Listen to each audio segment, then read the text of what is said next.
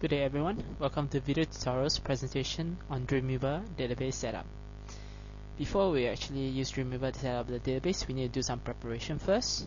So let's go to Start, go to Control Panels, then we double click Administrative Tools and double click Data Sources. We're going to create a system DSN or data source in system DSN. This is in preparation for database setup in Dreamweaver. Select Microsoft Access driver because we're going to use a Microsoft database file as the database. Let's call the data source name test ASP. Okay, I think test should be enough. Select the database. I created a Microsoft database in D drive. Inside here, DB files, yes, test.mdb. Click OK. Okay, so the DSN or data source has been created. Now let's go to Dreamweaver. Now we create a new site, new site.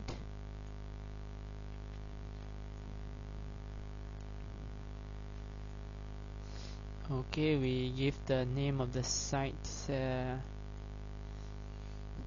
test ASP. The address is localhost /test ASP and click next.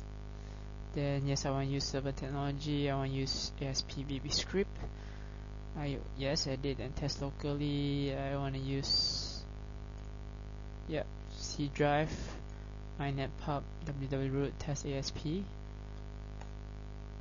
Okay, I want test URL. So URL successfully tested. Good. I'll set up the remote server later, so leave it as no and click done. Okay, I've created a site already. Now let's go to the application tab.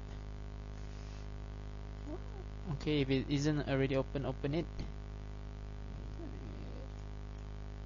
Okay, now we right click on the site, select new file.